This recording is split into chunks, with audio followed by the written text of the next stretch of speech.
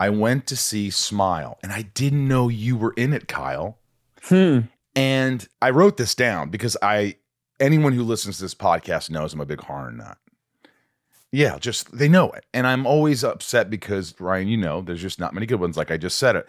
But this movie was not only scared me at times, but what a lot of horror movies don't do is they establish sort of a character and a relationship. And by the time the movie's 10 minutes in, you don't give a shit usually.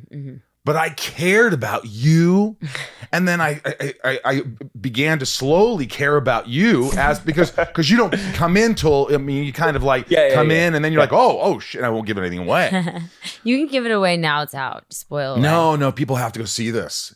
Especially if you like horror movies, this worked. This is one of the few out there. So why did you like it? Like, did it scare you? I always want to know what people feel. You know, it makes your skin crawl at times. You know that scene where you're in the room and then all of a sudden the girl's just standing there smiling at you. Yeah. And then, you know, you kind of like, oh my God, what's happening?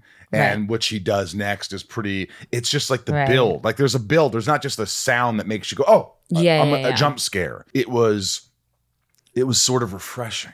Got it. And you went through a lot with your character. I mean, those movies are not easy to do or pull off. And you got to pull off that you're not crazy, but you're crazy. Right. But you're not crazy. Totally. It's so hard. I think it's probably one of well, Kyle, do you think, I probably think that playing anxiety, even though I'm always anxious Me too. In life, is probably one of the hardest, and I've always felt that way. Like it's one of the hardest acting things because it's like, I don't know why I can be sad or happy or whatever, but anxious is hard. So yeah, it's tough. It's tough. Do you guys, I'll ask, you know, does it take you time to trust the director? Because when you're being so vulnerable, you're like, do I look like an idiot doing this? Is this real?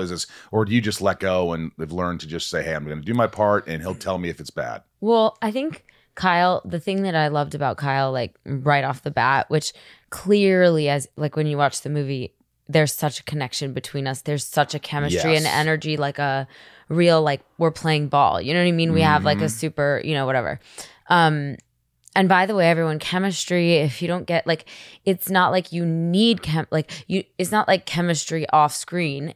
I mean, we're friends, but I'm saying like, if one person is a good actor and the other person's not, it won't look like there's chemistry. Right. If as long as both people are good actors, it will. You know what I mean? Or they're committed, really committed. Yes, exactly. And also we like really got along like as friends. But anyways, so I think what I loved about Kyle is that I can tell he's the type of actor. I can tell that he is the type of actor who has been working long enough to know how to make stuff. And this has nothing to do with Smile, but stuff that isn't written well or difficult directors and still kill it.